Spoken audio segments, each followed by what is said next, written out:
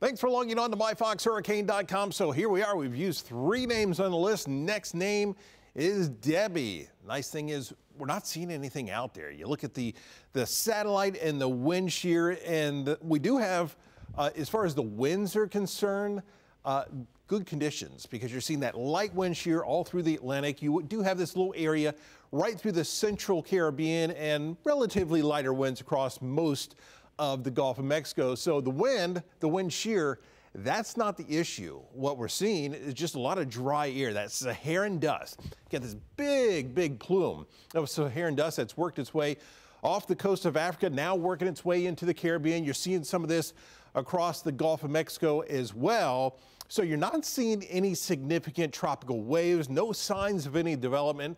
And that's the good news. I mean, it has been so active lately.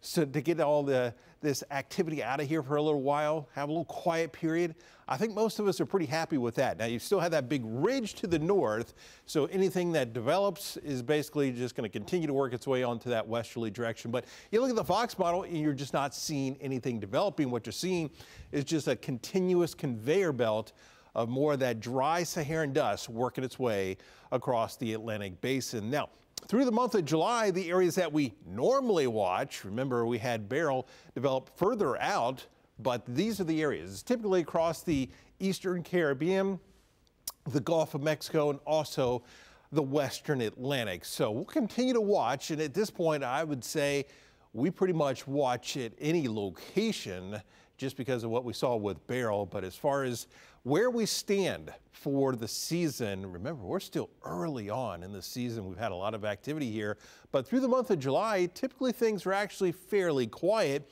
As we head through August, heading through September, that's when we start to get into that peak of the season, which is September 10th.